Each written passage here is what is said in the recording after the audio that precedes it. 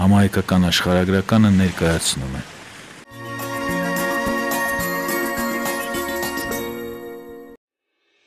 Բարև ձեզ հարգելի հայրենակիցներ, առաջին ալիքի եթերում մերոնք ծրագրի հերթական թողարկումն է, եւ այն այսօր նվիրված է մեր հայրենակից լորդ Արա Դարզիին։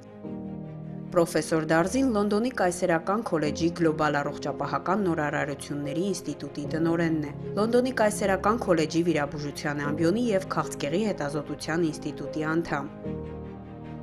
Նա կատարում գործող համաշխարհային առողջապահական նորարարությունների գիտաժողովի գործադիր տնօրենն է։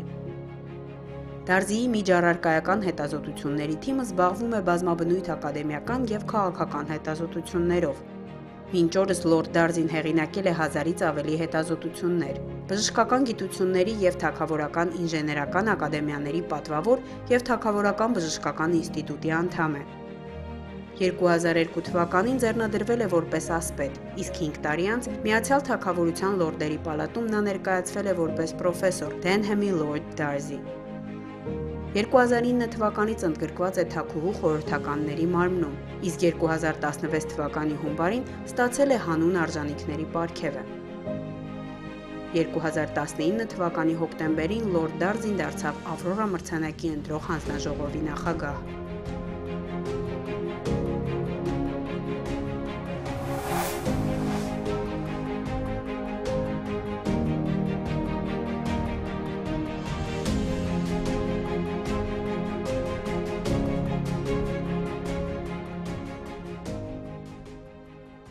Հորական կողմս լքել է Էրզրումը հայոց ցեղասպանության սարսափելի օրերին։ Տատս ընտանիքից միակ փրկվածն է։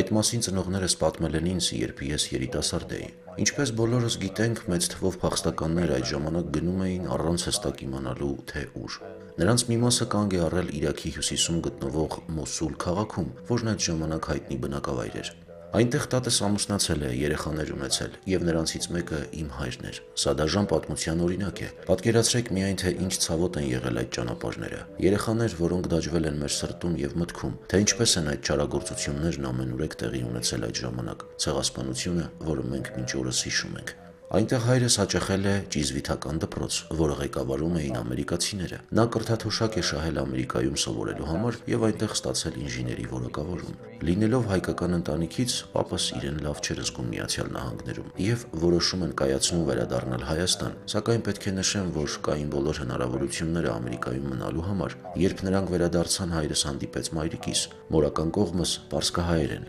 Ես ծնվել եմ Բաղդադում։ Շատ ուրախ հիշողություններ ունեմ կապված Իրաքի հետ։ Այն շատ քաղաքակիրթ երկիր էր, լավ կրթական եւ առողջապահական համակարգերով։ Հիշում եմ իմ հայկական դաստիարակությունը։ Իրաքում ամուր հայկական համայնք կար եւ շատ հայկական ընտանիքներում շարժիչ ուժը համարվում էր կրթությունը։ Իմ ժամանակի մեծ մասն անցնում էր սովորելով։ Իհարկե ժամանակ էր լինում նաեւ խաղալու համար։ Չեմ հիշում իմ կնունքի արարողությունը, սակայն մայրս այդ մասին ինձ շատ է պատմել։ Ծնողներս ընկերություն էին անում մի հոգևորականի հետ, հենց նա է եղել իմ կնքահայրը։ Մայրս միշտ ասում էր, որ ես կնքվել եմ խիստ կրոնական հավատով մարդու կողմից։ Տարիներ անց ես հնարավորություն ունեցա հանդիպելու նրան։ Մինչև օրս հիշում եմ, թե ինչպես էր նա խոսելիս սիգար ծխում եւ պատմում բոլորին, թե որ սիգարն է ավելի լավը։ Այդ օրերը այնքան յուրահատուկ էին։ Անասելի ցավով տարա նրա վաղաժամ մահվան լուրը։ Ինչ շատ են հարցնում, թե ինչպես Թերզյան ազգանունը դարձավ Դարզի։ Ենթադրում եմ, որ ծնողներս կարծում էին, թե հայկական ազգանունը կարող էր խնդիրներ առաջացնել ինձ համար։ Սակայն պետք է նշեմ, որ մանկության տարիներին ես նման բան երբեք չեմ զգացել։ Ինչևէ, վստահ եմ, որ կարևորը ոչ թե անունն է, այլ ոգին։ What matters is not the name, it's the spirit.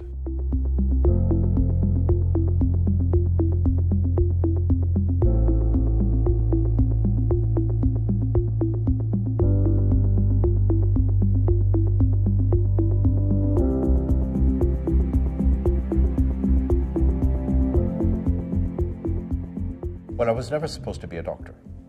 Most Armenians, as you know, they follow what their dad did. Երբեք չէի կարող ենթադրել, որ բժիշկ կդառնամ։ Ինչպես գիտեք, հայերի մեծ մասն ապագայի համար ընտրում է հոր կամ մոր մասնագիտությունը։ Հայրս ինժեներ էր։ Այն 3 ընտանիքները, որոնց հայրս ճանաչում էր, ունեին 3 մասնագիտություն՝ բժիշկ, ինժեներ եւ իրավաբան։ I did not want to be a lawyer because Ես չէի ուզում դառնալ իրավաբան, որովհետև երբեք չեմ կարծել, որ օրենքը որևէ արժեք կարող է ավելացնել կյանքում։ Դրա էությունն ինձ համար փողային վեճերի մեջ է։ Դա ինձ համար չէր։ Հիշում եմ, մայրս ինձ տանում էր Բերկլի, անում ամեն բան, որ հետևեմ հորս օրինակին եւ ինժեներ դառնամ։ Սակայն ես ուզում էի անել ինչ-որ ուրիշ բան։ Այդպես որոշեցի բժշկությամբ զբաղվել։ So I decided to do medicine and in those days again back to education. Այդ օրերին ամեն բան պատտվում էր կրթության շուրջ։ Կրթություն եւ դարձյալ կրթություն։ Հայկական ընտանիքները հնարավոր ամեն բան անում էին իրենց երեխաներին լավ կրթություն տալու համար, քանի որ դա կարիերայի համար ամենաբարձր արժեքն է։ Ես ծնողներիս որոշմամբ մեկնեցի արտասահման կրթություն ստանալու եւ ես շատ երախտապարտ եմ նրանց, քանի որ այդ ամենը բավական թանկարժ էր։ Ընտրության 3 հնարավորություն կար՝ Ամերիկայի Միացյալ Նահանգներ, Միացյալ Թագավորություն եւ Իռլանդիա։ Մայրս նախընտրեց Իռլանդիան, որովհետև այն ավելի քիչ լիբերալ էր, քան Միացյալ Թագավորությունն օրինակ։ Նա մտավախություն ուներ, որ ուսման ընթացքում ես կտարվեմ աղջիկներով եւ չեմ ավարտի բուհը։ Այդպես գնացի Իռլանդիա եւ շատ սիրեցի այն։ Ընտանեկան արժեքներն այնտեղ շատ բարձր մակարդակի վրա էին։ Ես հրաշալի ժամանակ եմ անցկացրել։ Առաջնային ինձ համար որպես բժիշկ հաստատվելն էր, եւ ես հասա դրան, երկար տարիներ ուսանելով Դուբլինում։ Իռլանդական կրթությունն իսկապես առաջատարներից է աշխարհում։ Հետո մեկնեցի Միացյալ Թագավորություն։ Այդ հսկայական երկրում անընդհատ բախվում ես շատ դեպքերի հետ, եւ ինչքան շատ ես վիրահատություն անում, այնքան ավելի լավ մասնագետ ես դառնում։ Կարծես ավանդույթ լինի բժիշկների համար այնտեղ գնալը, ոչ միայն հմտությունները բարելավելու, այլև նոր գիտելիքներ ստանալու համար։ Միացյալ Թագավորությունն ունի շատ հայտնի ազգային առողջապահական ծառայություն։ Ես հնարավորություն ունեցա այնտեղ աշխատել որպես ավագ դասընթացավար, նախքան դառնալն այն, ինչ մենք անվանում ենք անկախ խորհրդատու։ Ես աշխատեցի տեղի լավագույն հիվանդանոցներից մեկում որպես խորհրդատու վիրաբույժ։ Այդ ժամանակ ես պետք է ընտրություն կատարեի, կամ գնում եմ Իռլանդիա, կամ մնում Անգլիայում։ Ես այնքան երիտասարդ էի այդ ընտրության համար։ Ես ընդամենը 31 տարեկան էի այն դեպքում, երբ խորհրդատու վիրաբույժ դառնում էին 40-անց։ Անգլիա գալու առաջին տարում ես ամուսնացա, կինս իռլանդացի է։ Այդպես մենք մնացինք Լոնդոնում։ Ես աշխատեցի 2 տարի, այնուհետև տեղափոխվեցի Սուրբ Մարիամի հիվանդանոց, որը Փեդինգթոնում էր։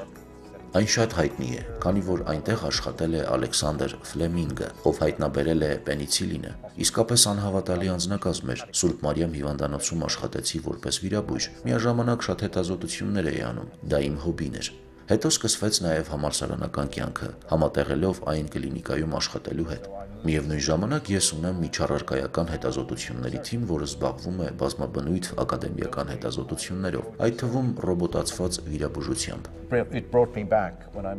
Այս ամենն ինձ հետ է տանում դեպի անցյալ, երբ ես որոշում կայացրեցի ընտրել բժշկությունը։ Այժմ ես ավելի շատ ինժեներ եմ, քան բժիշկ։ Հորս հետ կապված մի բան եմ ուզում պատմել։ Մի օր փոստով նամակ ստացա, որում նշված էր, որ ես դարձել եմ Թագավորական ինժեներական ակադեմիայի պատվավոր անդամ։ Հիշում եմ ինչպես ուղարկեցի այդ նամակը հորս։ Նա երազում էր, որ ես ինժեներ դառնամ։ Նա ինձ մի փոքրիկ գրություն ուղարկեց, որտեղ նշված էր. «Վերջապես դու ստացար կյանքիս արժանի կոչումը»։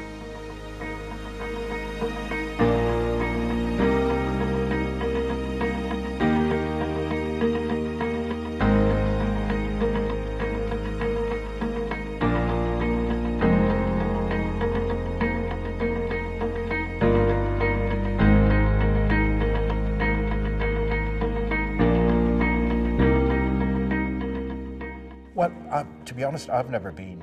Ես երբեք չեմ եղել եւ չեմ ցանկացել լինել քաղաքականության մեջ։ Մի օր առողջապահության նախարարներից մեկն այցելեց այն հիվանդանոց, որտեղ ես էի աշխատում։ Այդ ժամանակ իմ մասնագիտությունը աղիքի վիրաբուժությունն էր։ Այդ օրը մեծ հերթ էր գոյացել եւ նա տեսավ, թե ինչպես եմ ես խորհրդատվություն տալիս մի բուժքրոջ էնդոսկոպիայի վերաբերյալ, որն այն ժամանակ համեմատաբար նոր տեխնոլոգիա էր։ Նախարարը ցանկություն հայտնեց իմանալու դրա մասին, այցելեց ինձ, շատ տպավորված էի նրան հանդիպելով։ Հետո նա ներքաշեց ինձ առողջապահության ոլորտի քաղաքականության մեջ։ Ինձ խնդրեցին բարելավել Լոնդոնի առողջապահական համակարգը։ Լինելով աշխարհի խոշոր եւ զարգացած քաղաքներից մեկը, ունենալով զարգացած տուրիստական համակարգ, լավագույն հյուրանոցները եւ սնունդը, քաղաքն այդքանով հանդերձ չուներ զարգացած առողջապահական համակարգ։ Դա 2006 թվականն էր։ Այդպես պատրաստեցի զեկույց եւ ներկայացրեցի այն։ Ամեն բան շատ լավ անցավ։ Վերադարձա աշխատանքիս, սակայն այս ամենի հետ զուգահեռ շարունակում էի վիրահատություններ եւ հետազոտություններ անել։ Then I got a phone call from Gordon Brown. Մի օր զանգ ստացա Գորդոն Բրաունից, Մեծ Բրիտանիայի այն ժամանակվա վարչապետից։ Նա նախարարներ էր նշանակում, ես նրան չէի ճանաչում եւ պատկերացնում եք ինչ զգացի, երբ ինձ առաջարկեց դառնալ առողջապահության նախարար։ Հիշում եմ հազիվ պահեցի ինձ, որ չընկնեմ աթոռից։ Կարծեցի, որ կատակում է։ Նա ասաց, որ ուզում է քաղաքականության առաջնագծում տեսնել բարձրակարգ պրոֆեսիոնալների, ովքեր կփոխեն եւ կբարելավեն առողջապահական համակարգը։ Այդպես ես դարձա առողջապահության նախարար։ Մենք ներդրեցինք մեր բոլոր ջանքերն ու հնարավորությունները ոլորտը բարելավելու եւ մարդկանց բարձրակարգ խնամք առաջարկելու համար։ Մեր բժիշկներն ու բուժքույրներն արեցին հնարավոր ամեն բան։ Իմ կյանքում առաջնորդվում եմ այս խոսքերով. Don't be shy of a challenge. When a challenge is put in front of you, it's amazing. Երբեք չամաչել այն մարտահրավերներից, որոնք քո առջև են։ Հրաշալի է, երբ դու կարող ես փոխել ինչ-որ բան եւ կիսվել այդ փորձով։ Եթե հետ նայեմ, իմ ամբողջ կյանքում ես այդպես եմ արել։ Հնարավոր շատ դեպքերում միամիտ եմ եղել, սակայն այսօր ուրախ եմ, որ արել եմ այն, ինչ ճիշտ եմ համարել։ Yes, I do have many titles, but to be honest, that doesn't wake me up in the morning. Ես շատ կոչումներ եւ պարգևներ եմ ստացել, սակայն դրանք չեն իմ կյանքին իմաստ եւ նպատակ հաղորդում։ Այդ պարագաները կան, որպեսզի ես հիշեմ այն բոլոր հրաշալի մարդկանց, ում հետ աշխատել եմ։ Իսկապես այդպես եմ վերաբերվում դրանց, եւ իհարկե կոչումներն ու պարգևները իմ աշխատանքի գնահատանքն են։ Դրանք ինձ ավելի լավը կամ վատը չեն դարձրել։ Կարևորը քո կենտրոնացումն է, կյանքում ունեցած արժեքները։ Պանդեմիան փոխեց ամեն ինչ։ Մենք գիտենք, որ համավարակը սահմաններ չի ճանաչում։ Յուրաքանչյուր երկիր պայքարում է դրա դեմ իր ձևով։ Այս իրավիճակը ցույց տվեց, թե որքան ուժեղ եւ միևնույն ժամանակ որքան փխրուն ենք մենք որպես ազգ եւ որպես մարդ։ Գիտեք ինչն է հետաքրքիր, երբ կանգ ես առնում ու հետ նայում, մտածում ես, որ պետք է մենք իմանայինք համավարակի մասին, որովհետև նախկինում ունեցել ենք նմանատիպ դեպքեր եւ այս սպառնալիքները միշտ եղել են։ Տարբեր ազգեր տարբեր կերպ հաղթահարեցին ճգնաժամը։ Որոշ երկրներ տուժեցին ինչ-որ ոլորտներում, պահպանելով մեկ ուրիշը, զուգահեռ բարելավելով ուրիշ բան, եւ այսպես շարունակ։ Երբ այս ամենը տեղի ունեցավ Անգլիայում, ի սկզբանե մենք չէինք պատկերացնում մեր անելիքը։ Պետք է հետ գնայինք 15-ից 17 տարի առաջ, երբ Հոնկոնգում գլուխ բարձրացրեց COVID-1-ը։ Այն, ինչ մենք տեսանք հեռուստացույցով, այն իրավիճակը, որ տիրում էր Իտալիայում, սթափեցնող ահազանգ էր։ Մենք պատրաստվել էինք հարբուխին, սակայն չէինք պատրաստվել կորոնավիրուսին։ Դրանք իրարից շատ տարբեր են։ Բոլոր ազգերը միավորվեցին, քաղաքական առաջնորդները համախմբվեցին, կային մարտահրավերներ եւ կարծում եմ, որ բոլոր երկրների համար թիվ 1 սպառնալիքն այն էր, որ առողջապահական համակարգերը չեն կարողանա բարելավել աճող պահանջները։ Մարդիկ գիտակցում էին, թե ինչու փակվեցին տանը։ Եթե այդպես չանեին, մեր հիվանդանոցներն ի վիճակի չէին լինի հաղթահարել համավարակը եւ մենք կունենայինք ավելի շատ մահեր։ Այս առումով Անգլիան շատ կարևոր եւ տպավորիչ աշխատանք տարավ։ Մենք բախվեցինք բազմաթիվ փորձությունների։ Այս վիրուսին մենք նախկինում երբեք չէինք հանդիպել։ Մենք չգիտեինք այս պարագայում ինչը կաշխատի, ինչը ոչ։ Անհավանական է, բայց 1 տարվա ընթացքում ստեղծվեց պատվաստանյութ։ Մարդկության պատմության մեջ երբևէ նման դեպք չի գրանցվել, որ անհայտ վիրուսի դեմ պատվաստանյութը արտադրվի 1 տարվա ընթացքում։ Պատվաստումը փրկություն է, փրկություն մարդկության համար։ Եվ այս ամենի մեջ ամենաանհավանականն այն է, որ կա ոչ թե 1, այլ մի քանի պատվաստանյութ։ And it's great to see one Armenian champion in Ara being responsible for one of them. Առավել հուզիչ է տեսնել եւ գիտակցել, որ դրանց թվում է նաեւ մեր հայազգի Նուբար Աֆեյանի պատվաստանյութը։ Սա ուշագրավ փաստ է, մի հանգամանք, որով մենք պետք է շատ հպարտանանք եւ հպարտանանք նաեւ իր ձեռքբերումներով։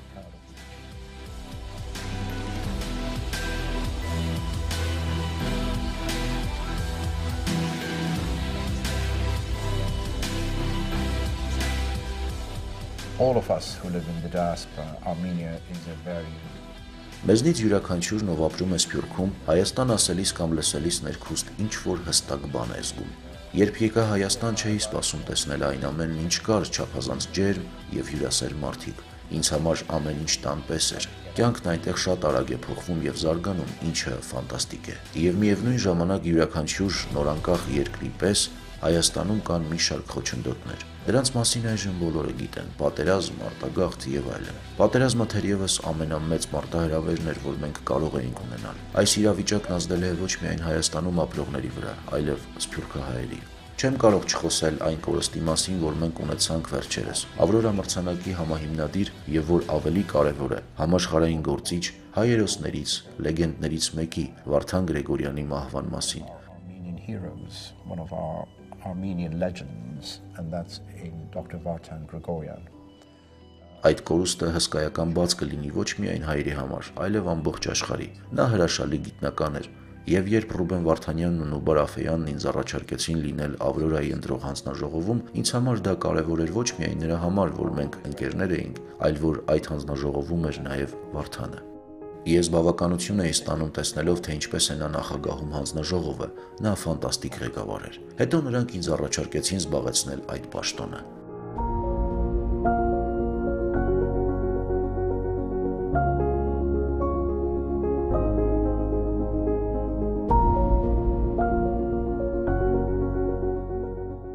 Aurora, I mean, it's an amazing initiative. Ավրորայի առանձնահատկությունն այն է, որ հնարավորություն է տալիս ճանաչել աշխարհում ապրող բազմաթիվ հերոսներին։ Այդ մարդիկ ոչ թե պարզապես ապրում են, այլ նրանք ապշեցնում են իրենց կատարած աշխատանքով, նվիրումով, բայց նրանց մասին ոչ ոք չգիտի, նրանք ճանաչված չեն։ Ավրորան այս առումով եզակի օրինակ է եւ խորհրդանշական է, որ մրցանակաբաշխությունը տեղի է ունենում ցեղասպանության զոհերի հիշատակի օրերին։ Ինձ դուր է գալիս Ավրորայի գաղափարը, ինձ դուր է գալիս այն ամենն, ինչ կապված է այդ մրցանակաբաշխությանն առաջադրված մարդկանց հետ։ Նրանք իրականում հազարավոր կյանքեր են փրկում։ Այս ամենը դիպչեց սրտիս եւ այդպես ես միացա Ավրորային։ Հետաքրքիրն այն է, որ այդ մարդիկ իրոք շատ են։ Մենք ստանում ենք մեծ քանակությամբ դիմումներ եւ միշտ ամենադժվար առաջադրանքը նրանցից 5-ին ընտրելն է։ Այս ամենը իհարկե ստիպում է նորից խոսել հիմնադիրների մասին՝ Ռուբենի, Նուբարի եւ Վարդանի։ Նրանք հստակ ունեին պատկերացում, թե ինչ է պետք անել։ Եթե խոսենք Ավրորա մրցանակի դափնեկրի կոչման մասին, այն ինձ համար այսօր ամենաբարձրն է, ինչպես Նոբելյանը։ Այդ մարդիկ իրական հերոսներ են։ And others. I mean, they are really true heroes.